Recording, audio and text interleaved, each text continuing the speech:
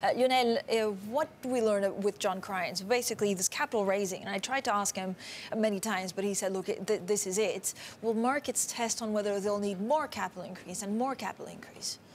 So I think it's good in terms of stability of Deutsche Bank. Remember last year there was a lot of worries over the existential future of this bank. I think this should put that to rest and even give it a kind of best-in-class capital ratio that should keep clients coming back in.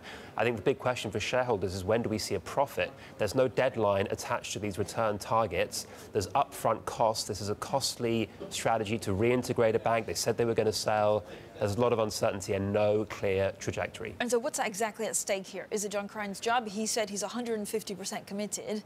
How much time do investors give him?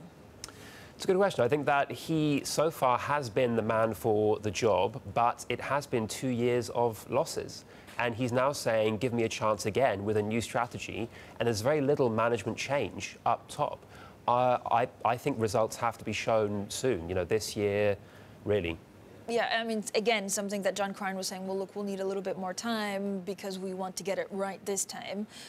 What's the market perception of this U-turn, basically, on the strategy? I mean, he was at pains last year, 12 months ago, to say they don't need to raise capital, and they want to get rid of Postbank. He now says it's a legacy issue. If you see how stock markets reacted to Donald Trump's election and this kind of idea that the whole market is due a re-rating, even Deutsche Bank got a big boost on its share price, so much so that people, I think, forgot that there might be a capital increase after all. So there was a bit too much confidence, a bit too much excitement. Maybe now there's a bit more reality on what is due for this bank, which is more restructuring. Lionel, I know you, and actually at Gadfly, you were arguing that there needs to be more consolidation. What does M&A look like in Germany?